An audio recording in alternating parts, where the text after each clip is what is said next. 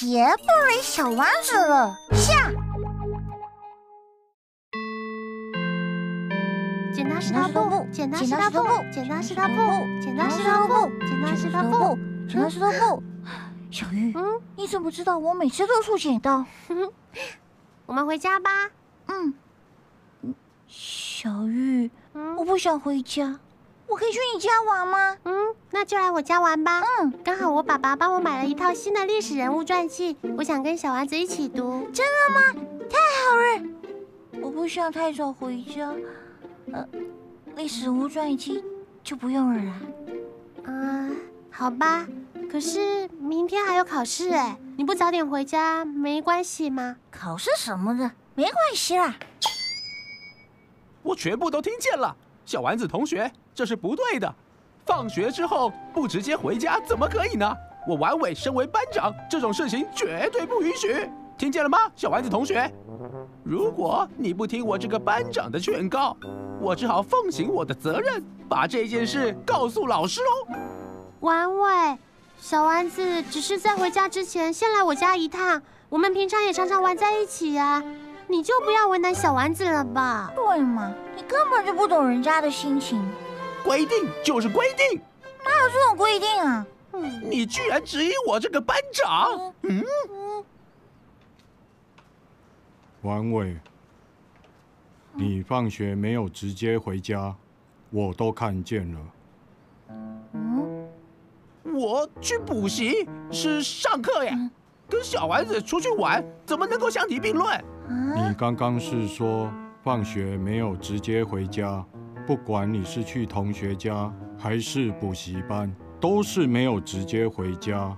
像你这种指责别人的事，自己却做不到，你还有资格当班长吗？对嘛，下一次班长选举，我不会再选你了。如果小丸子不投给你的话，我也不会投给你。我们都不要投给你了，你永远都当不了班长。小玉，我们回家吧。走吧。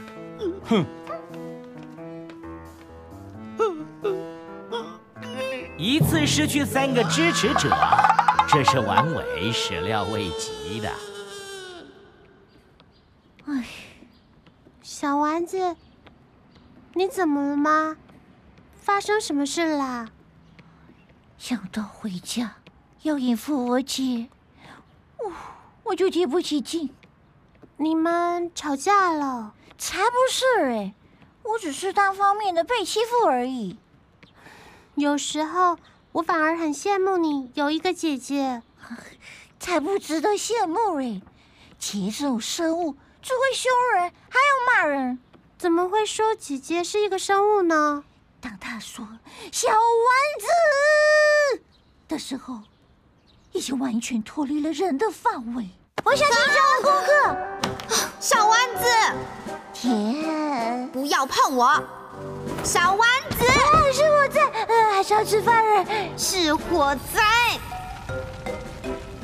天，你看那里有飞碟。没有飞碟，赶快写。妈，爸，耶！我想要看电视，我想要吃零食，我想睡觉。回房间。小丸子，这不是回家的路，你要去哪里呀？我要去小玉家玩。怎么可以去小玉家玩呢？我们不是说好了，放学后要直接回家，还要复习明天考试的范围哎。那是你自己决定的吧？废话少说，赶快回家，跟小玉说拜拜。我不要，我要去小玉家玩。你以为我很想管你吗？我自己也要考试。走了，快点。小丸子，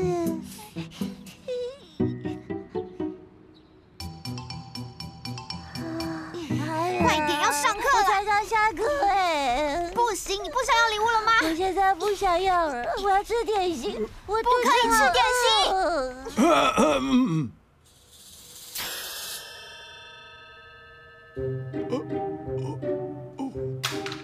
哎呀，东西掉了！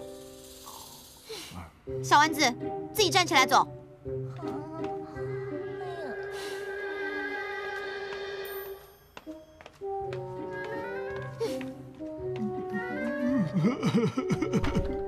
小丸子啊，原谅我的懦弱，我帮不了你啊。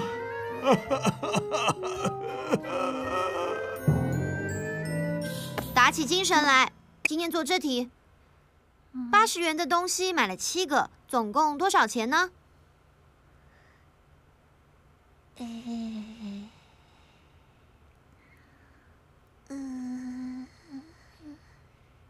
这个吗？480元。80元的东西买了7个，怎么会是480元呢？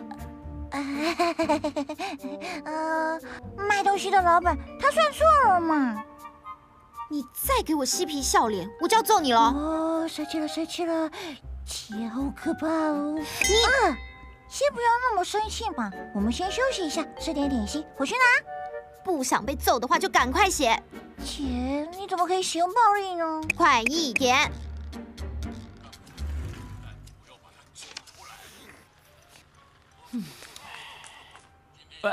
哎呦，妈妈，干嘛关电视？我在看电视哎。爸爸，人家姐姐正在教小丸子功课呢，别让他们分心了。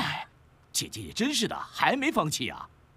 难得小丸子肯听话，为了他的将来，爸爸你就担待一下吧。哎呦，妈妈你也太严重了吧！我辛苦工作了一整天，我回到家还不能看电视，那我人生还有什么意义呢？你的人生意义也太简单了吧！哎，我说爸爸，你忍耐一下会怎么样嘛？我才顾不了那么多来，我是这个家的一家之主，我想做什么就做什么。哎，爸爸，你真的是……怎样？有什么不满你说啊？哎呀，你怎么……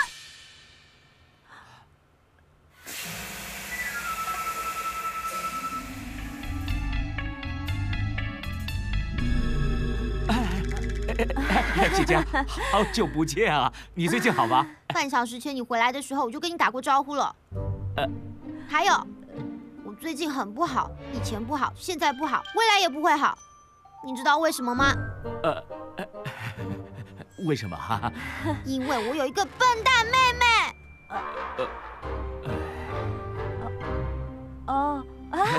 姐姐，你一定是累了吧？要不要吃点心啊？对，坐下休息一下嘛，我们一起看个电视啊。还是说是因为我们太吵了？哦，对不起啊，我们马上把自己的音量关小声一点。对不起啊。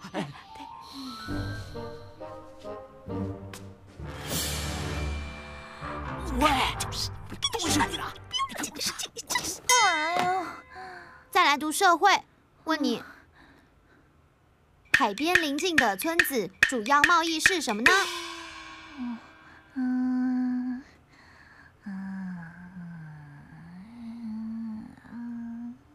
商业？怎么会是商业呢？难道船停在岸边就不能做生意吗？课本这里写得很清楚啊，临近海岸的地区从事海洋相关的渔业活动。不对了，除了渔业以外，一定还有很多观光客啊！少啰嗦，我说渔业就是渔业。姐，你也太霸道了吧！住海边的人一定要捕鱼吗？废话少说，课本都怎么写，你就怎么读。翻页。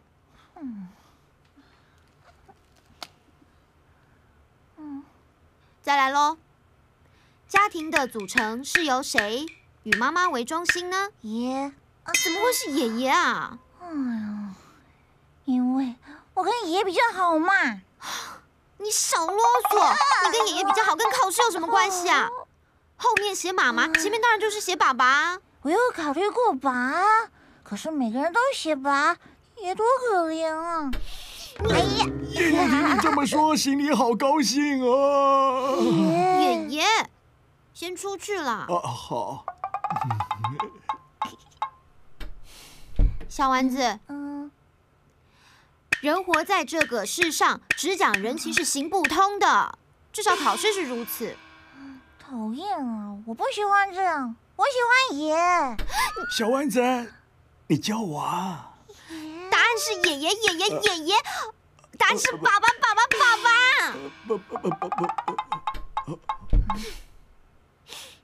答案只能写爸吗？对。那如果课本上的问题是家中最笨的人，答案就是小丸子喽？对啊。那爷爷怎么办？你有这个心就好了。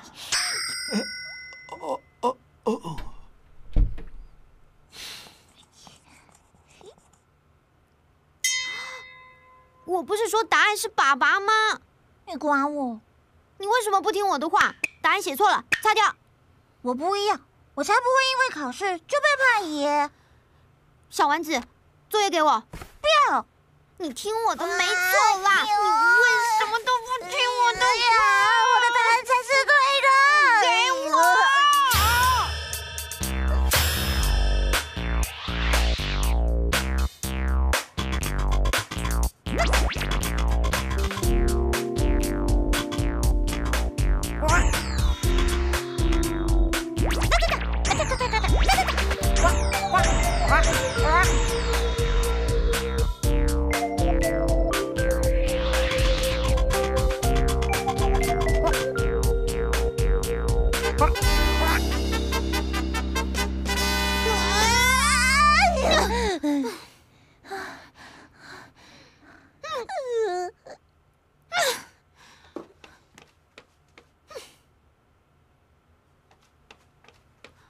妈妈，小丸子的功课我不交了。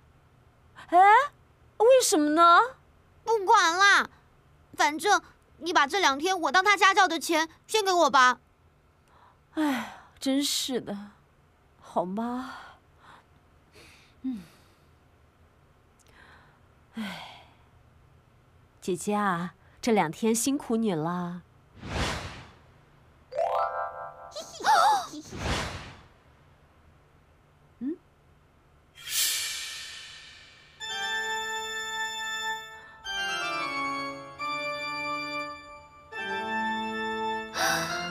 再见了，我的新洋装。再见了，我的新背包。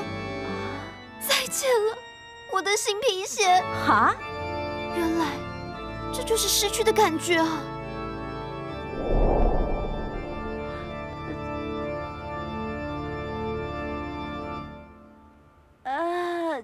姐姐啊！笨蛋，笨蛋，笨蛋！我真是个大笨蛋！我那么辛苦，才赚这么一点点钱而已。可恶，可恶，可恶！我再也不要理小丸子了！好久没有那么悠闲的感觉了。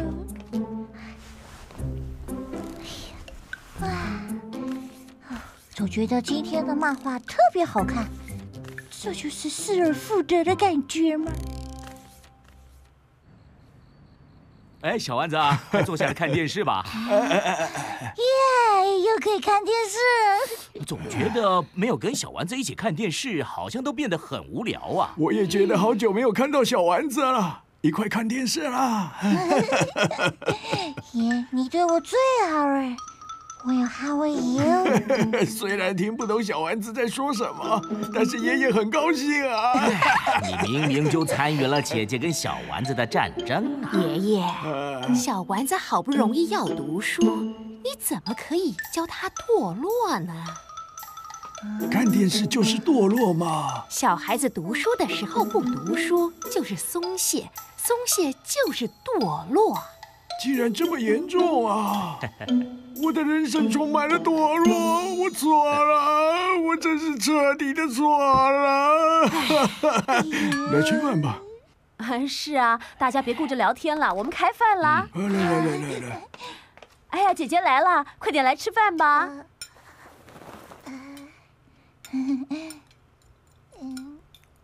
小丸子，你是不是应该跟姐姐道歉？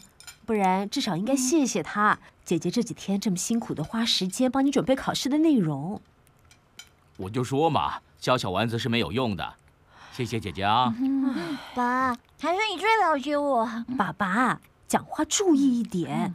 是啊，我早该知道的，教小丸子一点用也没有。哎呀，小丸子这年纪就应该快快乐乐的嘛，成绩过得去就行了。哎呀，要真这么想就糟糕了。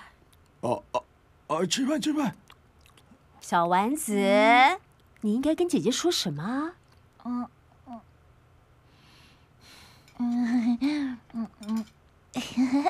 姐，谢谢你教我念书。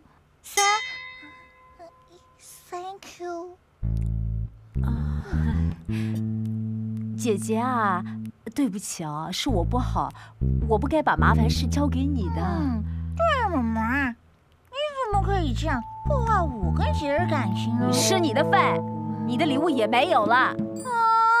哎呀，妈妈，你也真是的，万一姐姐教着教着跟小丸子一样变笨了，怎么办呢？不可能。哎呦，姐姐，这个钱啊，乃身外之物。这觉得，我到底想说什么啊？我等你脑袋想清楚了再说吧。吃饭。对，吃饭吃饭。我说姐姐啊，你也别跟小丸子闹脾气了嘛，啊？我吃饱了。妈妈，麻烦你跟小丸子说，我不想跟他讲话。姐，我在这儿哎。姐，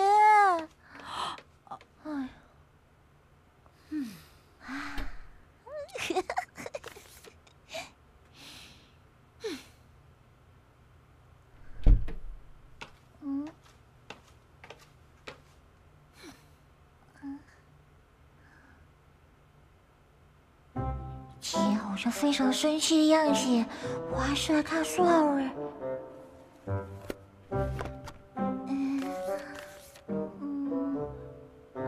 我要拿念书了。哎呀，竟然不理我，也不打我。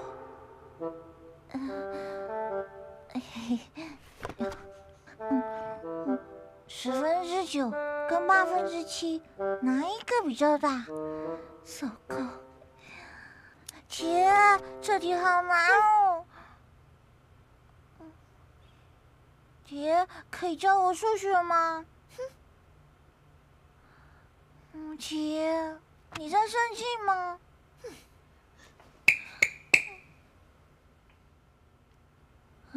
真的不理我。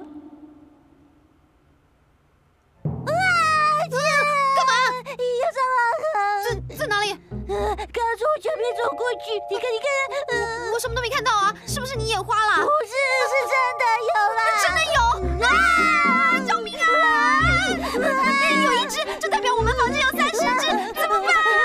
快点把它抓出来！什么30只？姐，你好厉害哦，连这个也知道。哎呦，这常识嘛！哎，不要夸奖我。什么？不要以为我原谅你了，不准跟我讲话。可是我们不是已经在讲话了吗？还不算啦，快点找蟑螂啦！在哪里啊？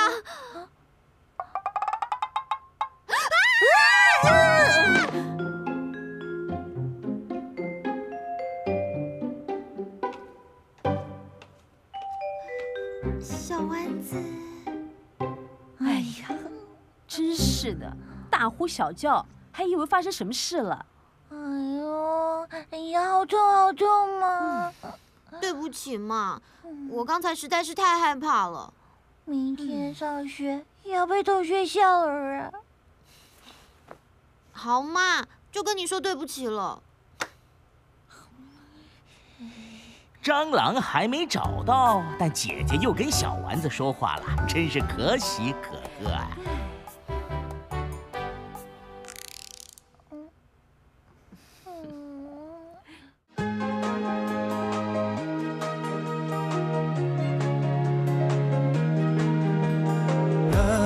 那些旋律充满怀旧气息，依然不断地在播放着，不然别逃。嘿，一起去哪里吧？那个目的地，随心所欲走着，嘿，深呼吸一下吧，来轻松一点，小做这句错。只为了与自己相遇，来走进记忆里 Let's go。 在梦中，在梦里，你都是在欢笑着，我们呀那样的不是独自一个人。嘿，跟我一起去吧，那个目的地就算不知在哪，嘿，是没有见过吧。就像这世界堂堂的出发，虽然还是没有一些特别要去实现的事，只要是现在明白了，就全力集中的 Let's go。